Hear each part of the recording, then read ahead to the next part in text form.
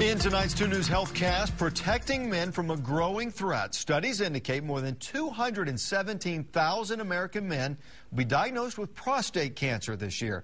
Surviving cancer depends on finding it early. 2 News anchor Karen Larson joins us live from the Drive Against Prostate Cancer bus. She's at Promenade Mall. Karen?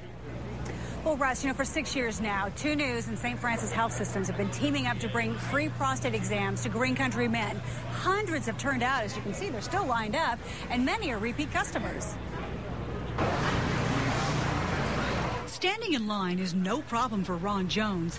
As an African-American man, he knows he's at higher risk for prostate cancer. My grandfather, 2 uncles, a brother have all had prostate cancer. A family history raises Ron's risk even higher.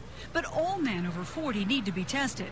65-year-old Terry Evans drove all the way from Chelsea, hoping for reassuring news a second year. It's very good. No problem. Okay. So I hope the same happens this year, of course. Can I help you, sir?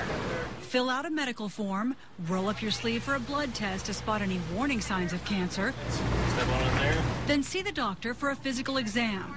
Tests that save lives. It's about the best we have right now, and it's better than the alternative, something showing up unexpectedly. For Terry, another clean bill of health.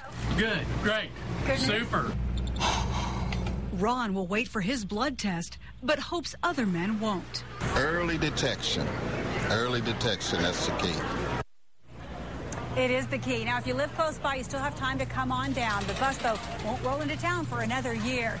And we do want to thank the Downtown Lions Club for bringing in their bus and offering free health screenings, and also all the men who rolled up their sleeve to donate blood for the Oklahoma Blood Institute. Reporting live in Midtown, Karen Larson, 2 News, works for you.